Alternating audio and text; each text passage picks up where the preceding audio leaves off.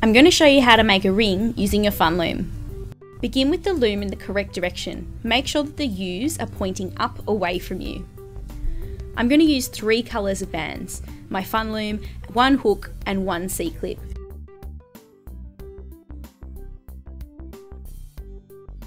Begin by placing 1 band at the base of the loom.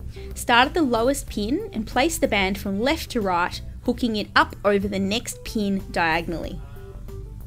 Now use your second colour, place the band diagonally from the second pin up onto the next one. Repeat this pattern down the loom.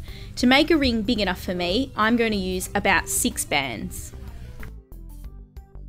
Now flip your loom over so that the U's on the ends of the pins are facing down towards you. Starting at the base of the loom, use the hook and go to the second pin up.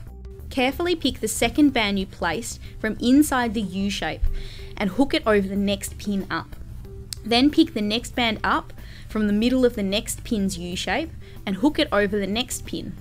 Repeat this pattern all the way down the loom.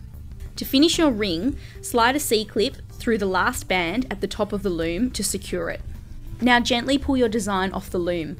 Start at the bottom end closest to you and gently zigzag back and forward to lift the ring off every pin. Hook the C-clip through the first band on the design and your ring is now ready to wear. View our other how-to videos for more cute Fun Loom jewellery designs.